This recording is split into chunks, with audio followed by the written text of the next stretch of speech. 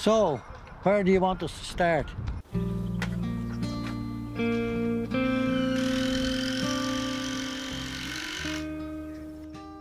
Could you introduce yourselves for us? I'm Paddy.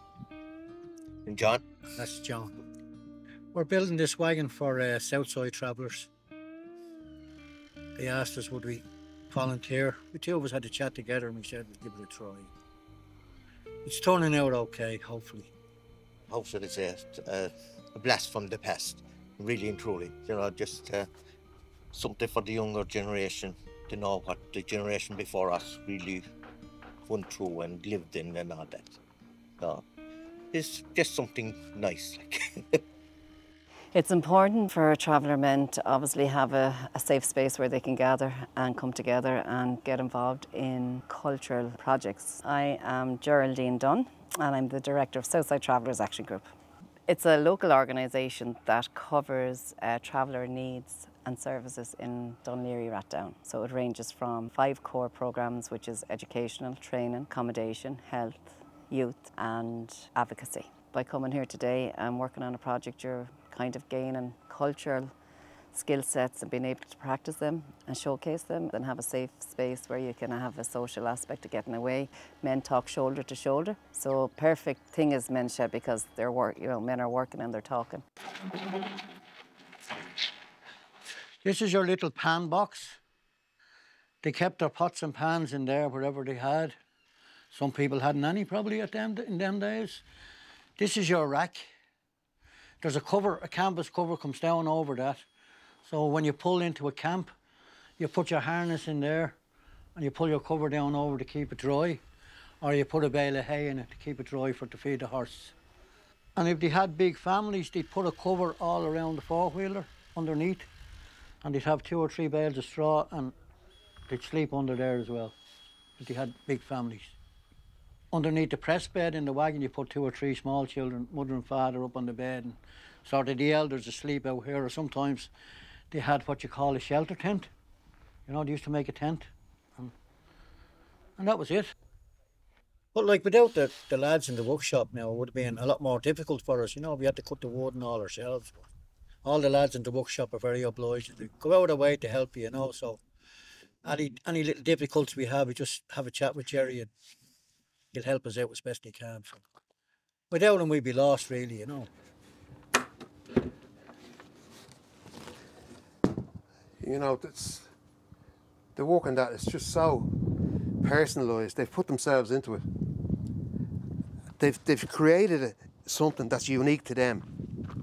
It's not a copy of something, you know, that somebody else made. They've added their own personalities into it. Well, my name is Jerry Farrell, and I'm a joiner.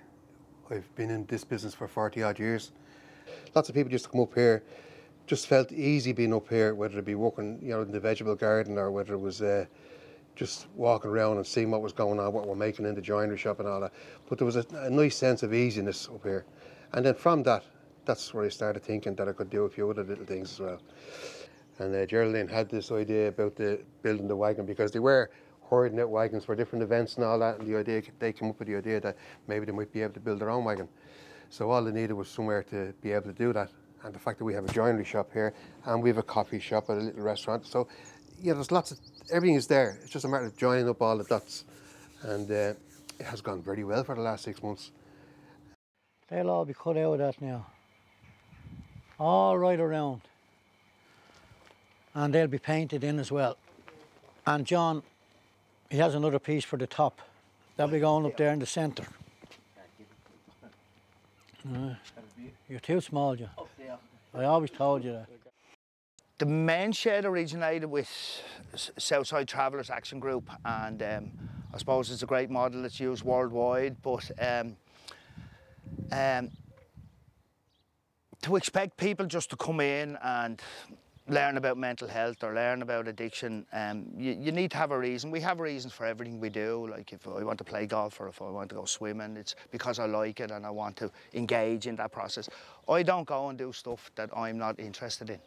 And I suppose the main shed is a place where men come together and with a common idea and look to progress that idea and work together at those ideas, and that's where the Wagon Project came out. My name's Peter O'Reilly. I'm Traveller Mental Health Coordinator for Community Healthcare East. It's widely recognised that the traveller community would be facing a crisis around mental health at the minute. But underpinning all those social determinations of, I suppose, accommodation, employment, education, is racism and discrimination. And young travellers, when they're coming out of school, they want to go into employment, they want to get gained employment, but what they're having to do is hide their identity, pretend they're not who they are. And they might go into whether you're going into a factory or a workplace, so they're sitting at a tea table and let's call it the K word.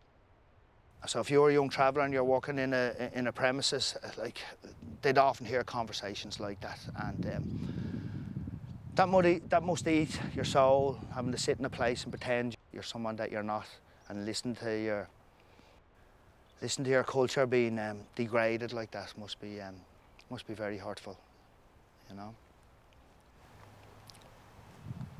Well, I'd love to see the young people carrying on the tradition, you know, really would, because it's their life, you know. You're there that way, and you didn't get it easy, travelling around the country in wagons and tents, and winter, summer, hail, rain or snow, they had to put up with what they had, you know. I'm Jessica Doyle from Southside Traveller Action Group. I'm in task. And I'm Natasha Kavanagh from Southside Traveller Action Group, and I'm in task too. We're building like a model in small wagons. We were building a big one, like, you know, taking out an old one apart and rebuilding it. But now we're after making a load of small ones to bring home with us. Exhibit A. How long have you been doing it for now? We've been doing it a good few weeks, but like to build one, like, it only take like a half an hour. Yeah. When you're actually concentrated in it. I'm giving mine to my nanny. Just like, she lives just a few doors down from me, and I was telling her I was up here and she was asking me to make her one, and then Jerry ended up saying we were making them, so I'm just going to give it to my nanny and leave her hold it in her house. Years ago, it was never, like, travellers were known for fixing things and making things and all, like, and now that we can go back and we can actually fix things and make things as well, like, it's very important for young travellers especially. And even out travellers, like, to bring them up here, for them, just to remind them, like, of their past, like, it'd be nice for them. We'd love to come back, wouldn't we? We've all said we'd love to come back. Yeah, one of us has turned around and said, no, we don't want to come back. Like, all of us, yeah. Like, everyone heard that I know loves it anyways.